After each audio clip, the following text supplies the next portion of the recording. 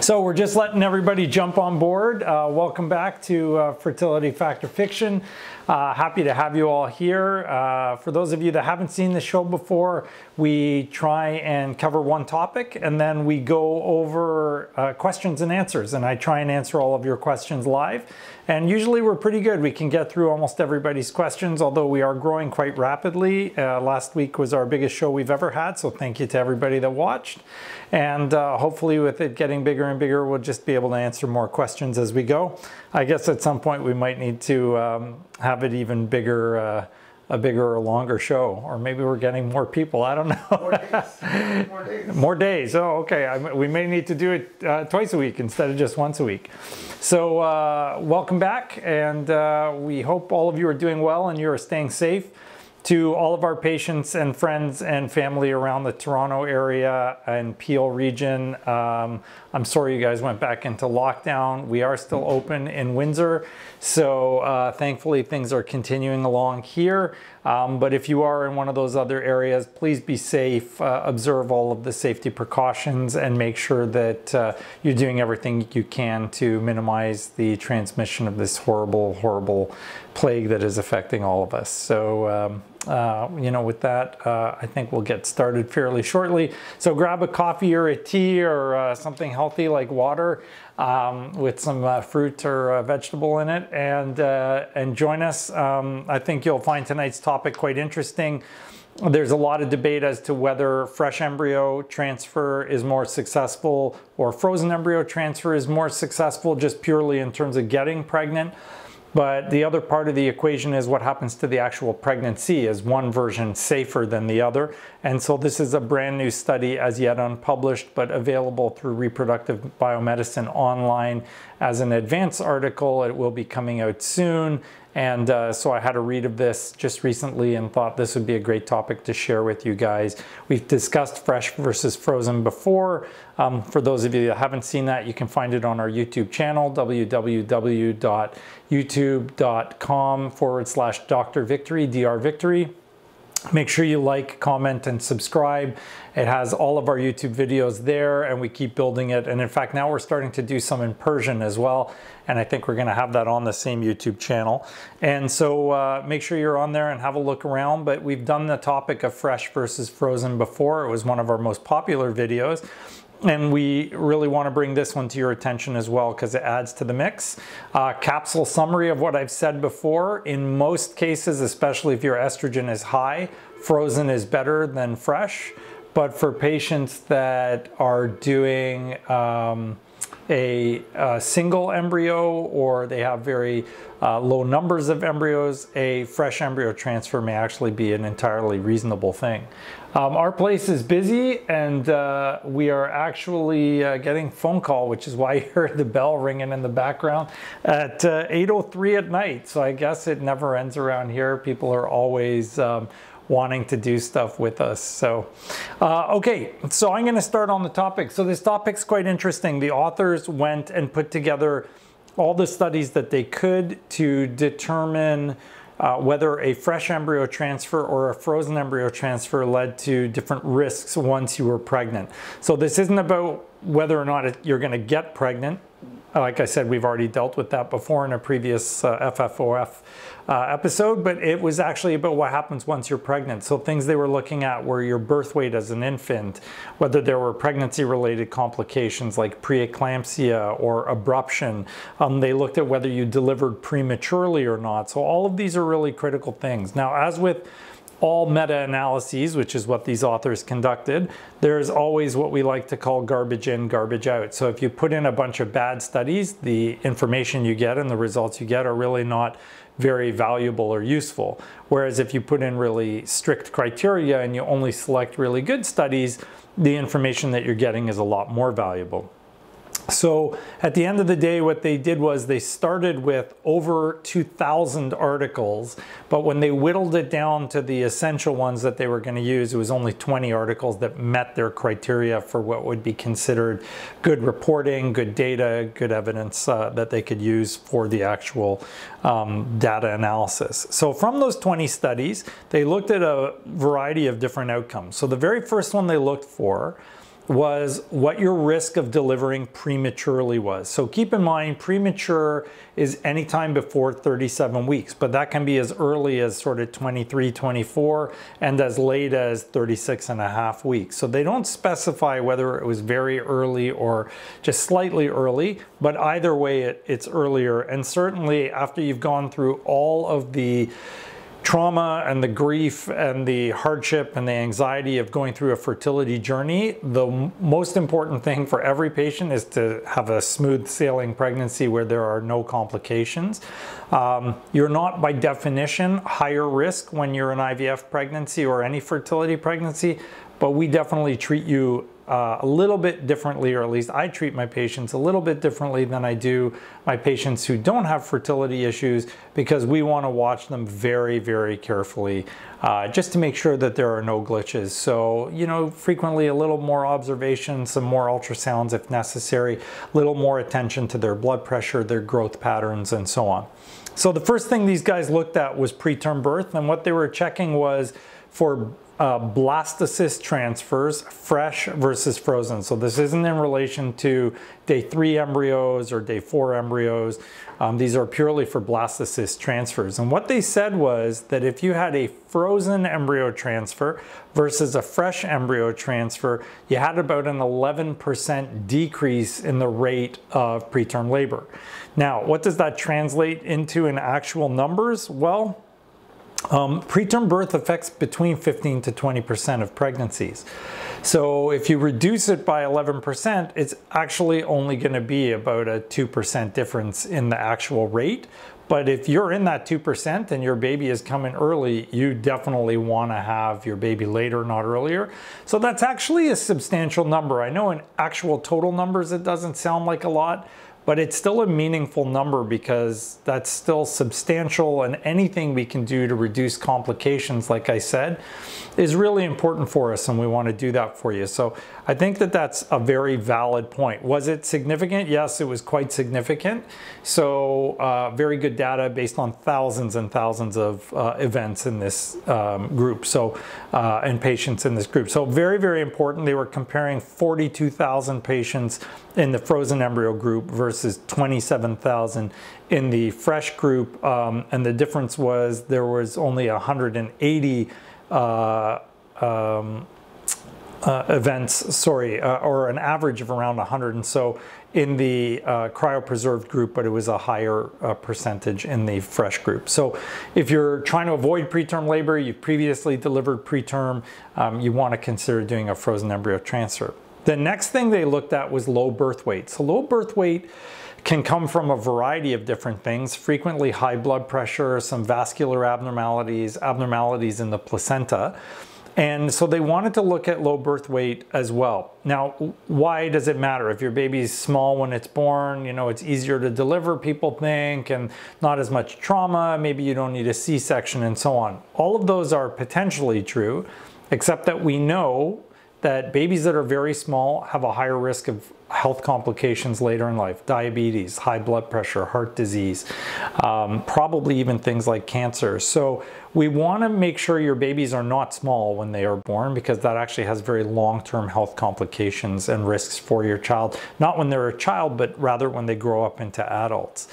And so avoiding a low birth weight baby is a critical issue for every OBGYN out there, let alone the fertility specialist. So very similar findings compared to the preterm babies.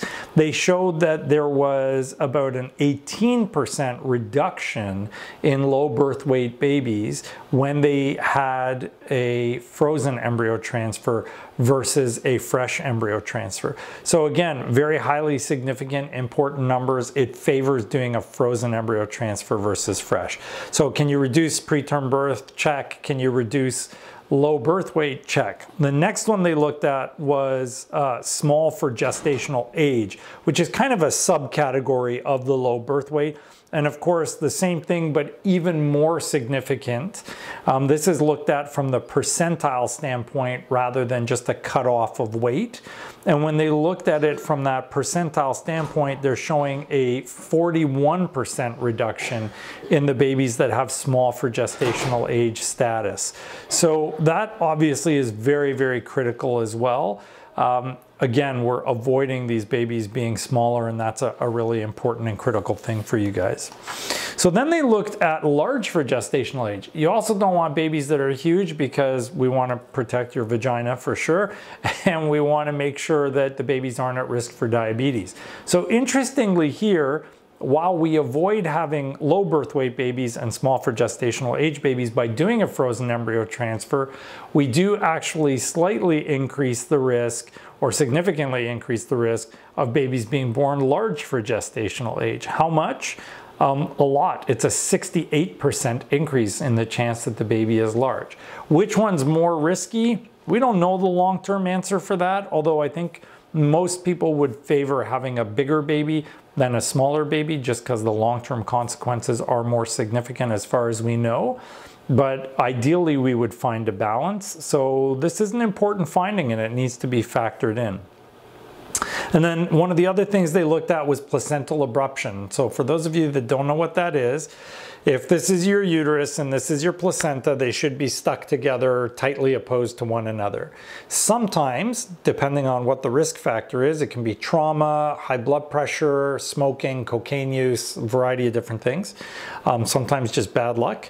The placenta can kind of lift away from the wall of the uterus. So if your placenta starts to lift away, all those blood vessels now can start to bleed, and that can be very risky. It frequently causes pain, heavy bleeding, and the baby decompensates and doesn't like it, and you can often end up needing to deliver the baby early.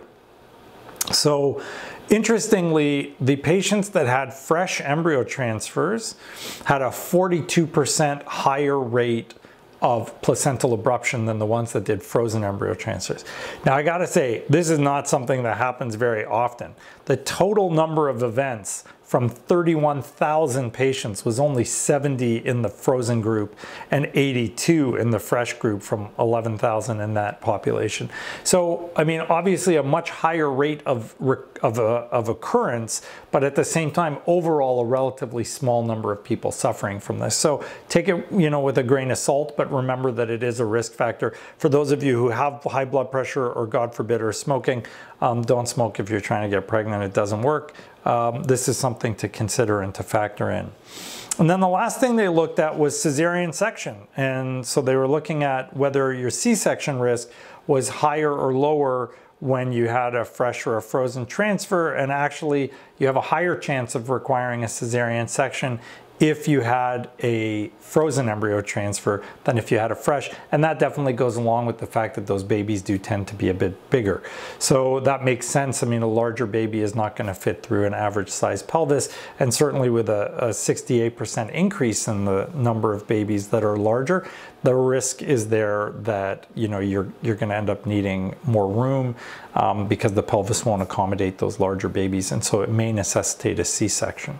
So overall, on balance, which pregnancy is safer? Well, I mean, it's got to be individualized, but certainly reducing low birth weight, reducing small for gestational age, reducing preterm birth, which is huge, and then decreasing the risk of abruption. All of those are very significant factors, and they need to be included in your calculus to determine which way you want to go. I think, again, overall, when you put all of this into the equation of fresh versus frozen, if you have many eggs, many embryos, and your estrogen levels are high, it does not make sense to do a fresh embryo transfer. In particular, for those of you that have endometriosis, it makes no sense to do a fresh embryo transfer. But if your egg yield is much lower, if the number of embryos you have and are dealing with are much lower, if you are not doing pre-implantation genetic testing because you either have too few embryos, you can't afford it, or you just don't need it because you're younger, but your ovaries are a bit weaker, so you haven't made as many embryos, or maybe you're just doing it for religious, ethical reasons, then there's nothing wrong with doing a fresh embryo transfer. On balance, there are some risks and benefits, but again, keep in mind the majority of these patients going through this are not patients with just 1 or 2 embryos. These are all comers, and most of them would have several embryos, several eggs. So there are safety differences most likely related to the concentrations of estrogen through all of these studies, and none of them have controlled for that. So again, garbage in, garbage out. You got to remember that they're not standardizing these results against average estrogen levels from the patients that they're looking at. So is it a fact or a fiction that a fresh embryo transfer is safer than a frozen embryo transfer? It's a fiction. Overall balance, a frozen embryo transfer is probably safer than a fresh embryo transfer. But again, you got to individualize your care. You got to make sure that you're looking at what's important for you and your family and your health and well-being, and make your decision based on the best available information for you. So as always, like, comment, and subscribe on the YouTube channel. We're starting to really grow. We've got some videos there with 14, 15,000 views. And so we really want to bring that to your attention. Make sure you make use of that. That's what it's there for. We're hoping to kind of start a fertility university soon, where we're going to teach some classes, most likely on a Facebook platform that's coming out. And we'll keep doing these videos for you to bring attention to everyone who's going through this journey and needs help and needs information. One thing I definitely want to bring everyone's attention to is very soon we're going to be working on a fertility math a video where we're going to go through sort of your age and your risk factors and so on, and help you calculate what your chances are. I just posted today, and hopefully some of you saw that, that many patients are simply not hearing what their doctor is saying, or maybe not listening to what their doctor is saying, or maybe the doctors are simply not communicating it effectively enough.